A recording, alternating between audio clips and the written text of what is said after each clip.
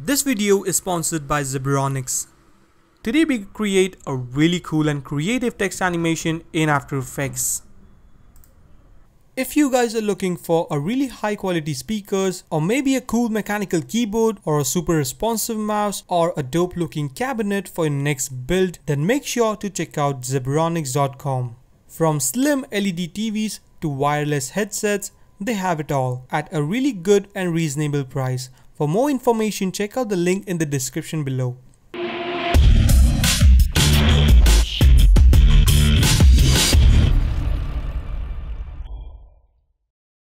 Hey guys, what's up? This is Nikhil from dopemotions.com and welcome to this brand new After Effects tutorial. Today we're going to take a look at creating a really cool and creative title animation in After Effects. So without any further ado, let's get straight into the tutorial and get started. Alright, so here we are in After Effects. So let's start by creating a new composition. This is going to be our main comp. So let's rename this to main. 1920 into 1080. Let's make this 30 frames and let's make this 10 seconds and hit OK. Then let's start by creating our first text. Now it can be anything that you want. So I'm going to go and type in something like time, just like we did for the example. Set this to full. Let's center this up and I'm gonna make this, let's say maybe around, let's go with 230 and I can set this to 0. And by the way, I'm using the Uni Sans bold. You can of course use any font that you like. It is just one of my favorite fonts. I'm going to use it. Maybe I'll make it 250.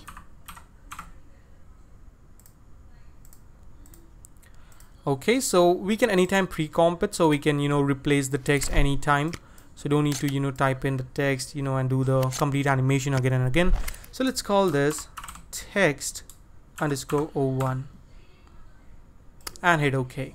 Alright, so the first thing that I'm gonna do is that line that comes in the between. So let's go and create that.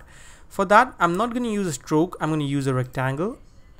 And we don't need the stroke, so I'm going to set the fill to something like a gray color maybe, and let's drag in something like that.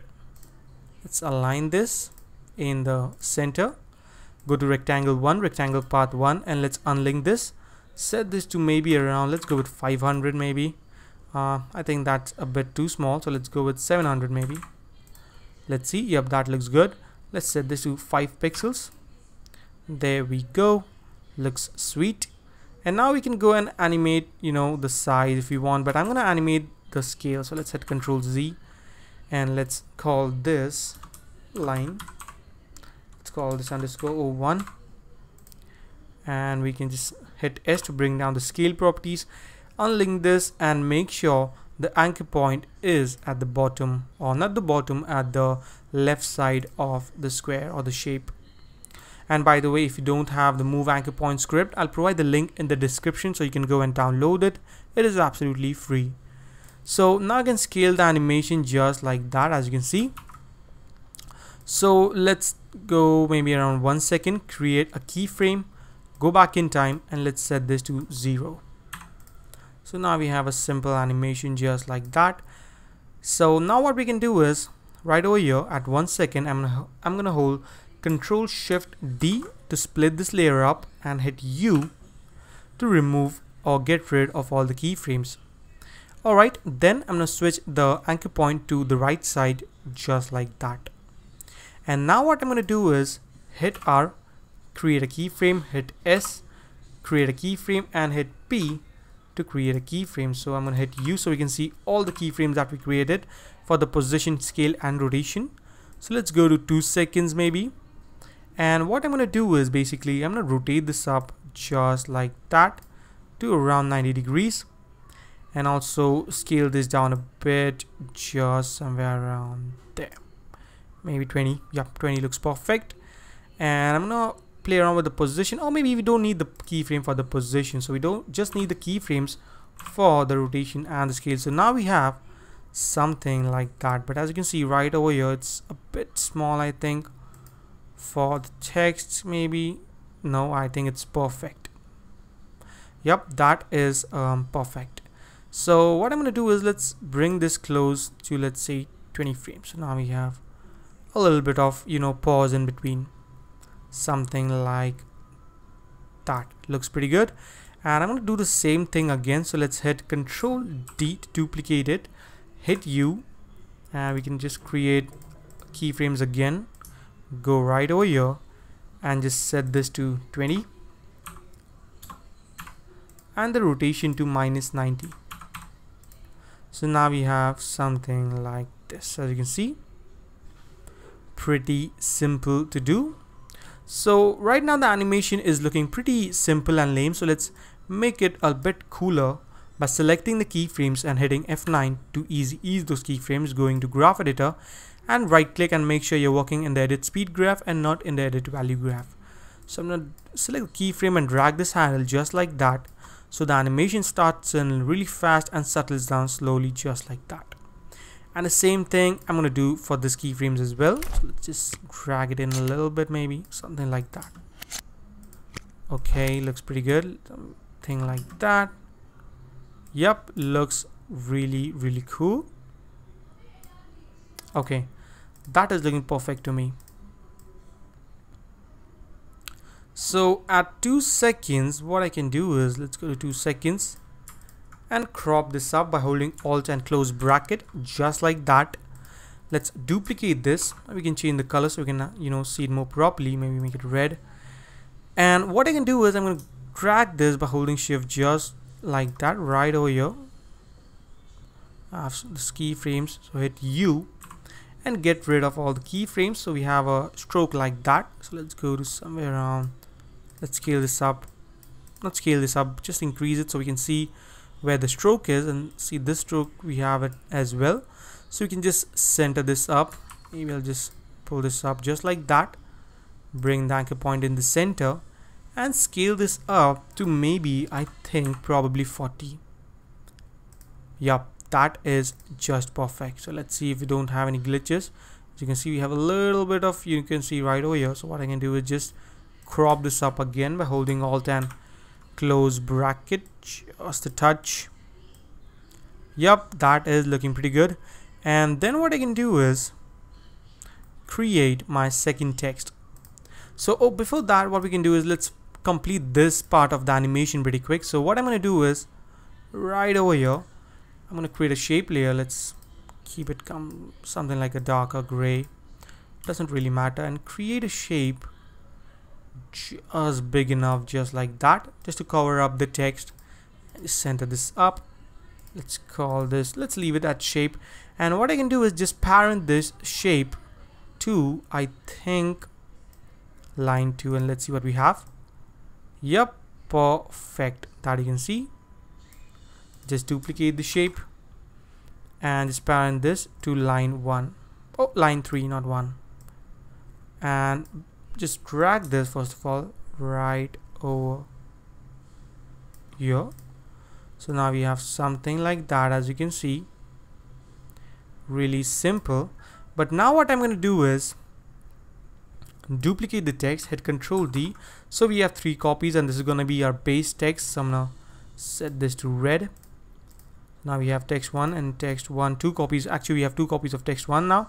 So we can just bring the shape 1 right over here and shape 1 on right over here, just on the top of the text composition, and change the track matte of the text to alpha matte. Oh, I think something went wrong. Not alpha matte, maybe alpha inverted. Oh, I'm changing the text layer. Maybe I'll just set this alpha inverted. Nope, not working. I don't know why.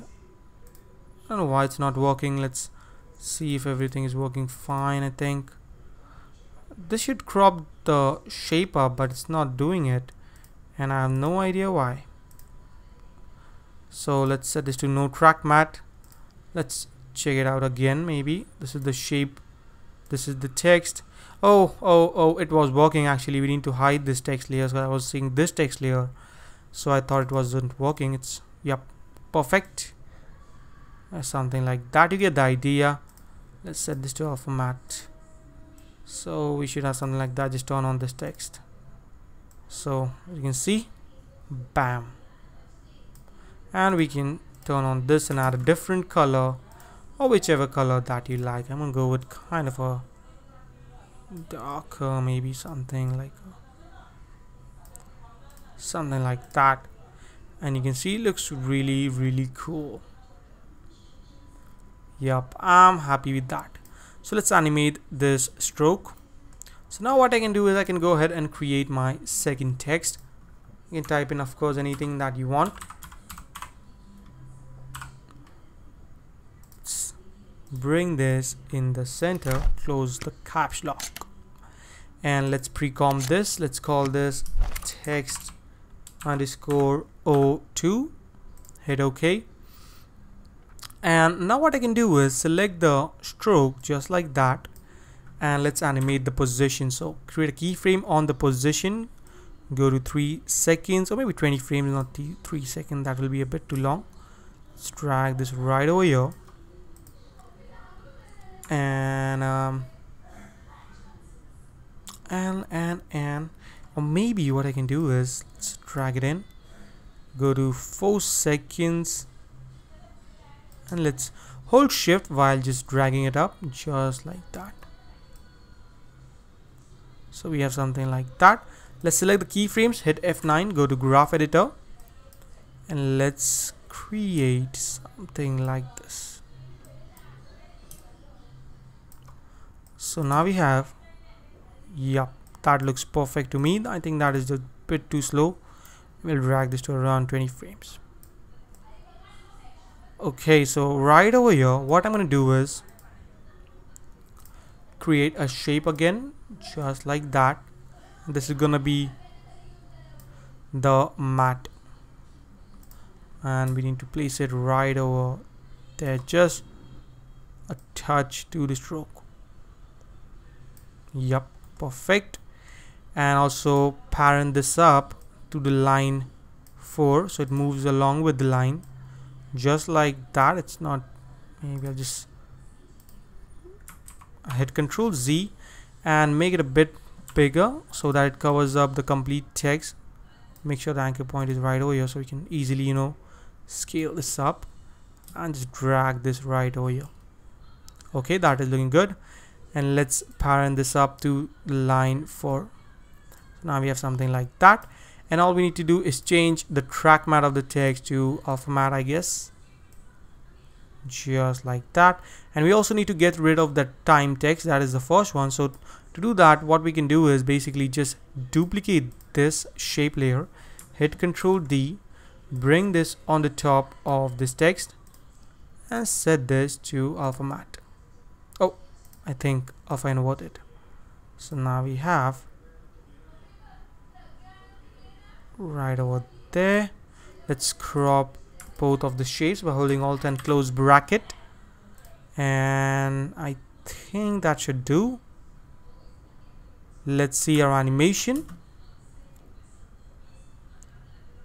Yep, that is perfect, simple and easy to create, and looks really cool and creative, I think. So you can anytime change the color of the lines as well if you want to. Maybe you can keep it at white, or maybe something like a black to make it look even more cool.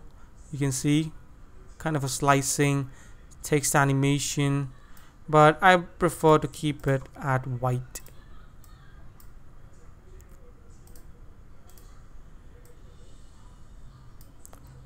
This one as well. Let's make this white. Oh, it didn't change the colors. Make this white. So it's really simple and easy to create, as you can see. So pretty quickly, let's create a background. So hit Ctrl Y to create a new solid. Doesn't matter which color it is. Let's rename this to BG for background. Let's place it and add a 4-color gradient, just to make it look, you know, just to make it pop a bit. Something like that. And make this something like a white color. Let's drag it in. Make it black. Make this black as well. Maybe I'll place it somewhere around there, maybe just like that. So let's place it something like that, and maybe something like here. Let's increase the blend just a bit. Also some jitter, maybe 25% of jitter should work good. And okay, that is not looking that bad, but I think I'll change the white color to pink as well. That looks a bit more better. I think let's make some tweaks. Maybe I'll make this one a bit darker, just to give some variation in it, something like that. Okay, this is looking pretty good. We have a really nice looking background as well for the text animation, and at the end we can do some color correction if we want to. So we can pretty quickly create a new adjustment layer. Let's rename this to CC for color correction, and I'm gonna add some curves to this pretty quickly, simple like that. Looks really cool. So as you can see, it is really simple and easy to create, and I hope you learned something new from this tutorial. And just a quick update that I have also started a new channel for vlogging. So if you're interested, to see me vlogging, so make sure to check out my channel, Life Looks Like. Show some love. And yep, thank you so much for being here watching my tutorials. So let's wrap it up for today. I hope this video was helpful to you guys, and if it was, don't forget to subscribe, comment and like, and I'll see you in my next video. Till then, take care and thank you so much for watching, guys. And don't forget to stay raw, stay creative.